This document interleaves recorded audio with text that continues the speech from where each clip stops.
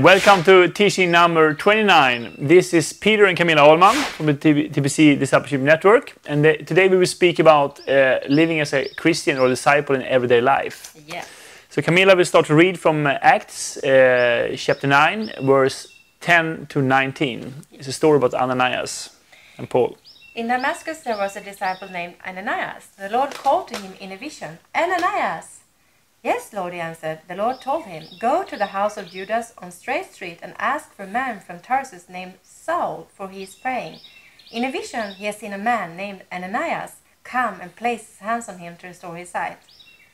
"Lord," Ananias answered, "I have heard many reports about this man and all the harm he has done to your holy people in Jerusalem. And he has come here with authority from the chief priests to arrest all who call on your name." But the Lord said to Ananias, "Go. This man is my chosen instrument to proclaim my name to the Gentiles and their kings and to the people of Israel. I will show him how much he must suffer for my name." Then Ananias went to the house and entered it. Placing his hands on Saul, he said, "Brother Saul, the Lord Jesus, who appeared to you on the road as you were coming here, has sent me so that you may see again and be filled with the Holy Spirit." Immediately something like scales fell from Saul's eyes and he could see again. He got up and was baptized, and after taking some food he regained his strength. So I just want to stress that not everybody feels like I'm an evangelist. Not everybody has this like, oh, we need to tell the gospel to everybody. But the thing is, no, maybe you're not called to go out in these outreaches and things, but you can put them in your calendar, absolutely. And you can train others if you have been trained. But the most important thing is to understand we are all to go in our everyday life. So in the morning, I usually pray, "Holy Spirit, give me opportunity today, open my eyes to see who I will tell, who I will give the good news to, and then help me to take the occasions in my hand and do it." And I think that everybody should understand that we are disciples of Jesus Christ 24/7 together before the Lord. And that means that we are living this life all the time. Doesn't matter where we are, home or in another building or outside, together with people that are Gentile, I mean like atheists or believers or whatever. So we can do it. We can all do it. Let's do it. Ask the Holy Spirit and ask him to help us to do it. And to speak and to pray and to heal people, cast out demons in our everyday life. Like Ananias. Wow, what happened in his life because of this and in other people's lives. Yes. So you can see how he was, we don't actually know what he was doing. Maybe he was working that day.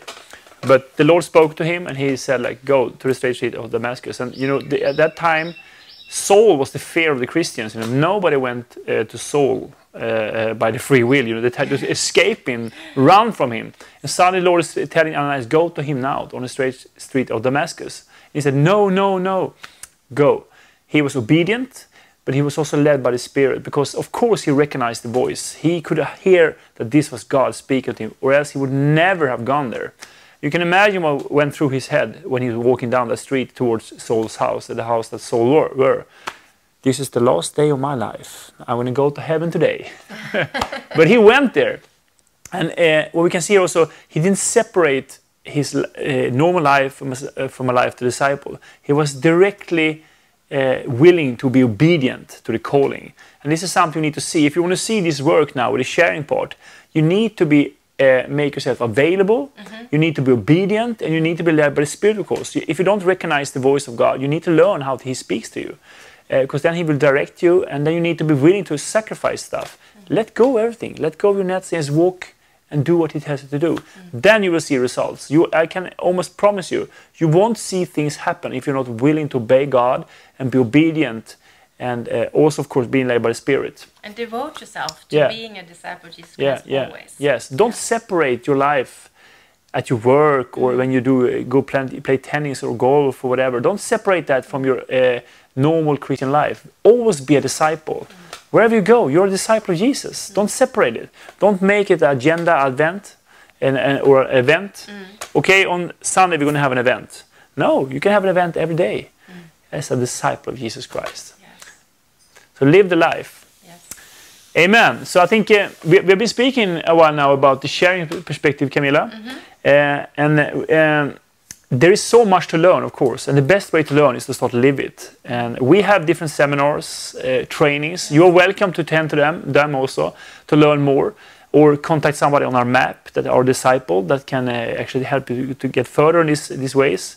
But I think if you're just trying to do teaching after teaching, it won't take you what's supposed to take you. You need to start living it yourself. So we will end the next time with actually a teaching about how you can just live this in everyday life and as a disciple and conclude everything, basically. So if you haven't subscribed to our channel, please do so. Haven't watched the other teachings, please do so.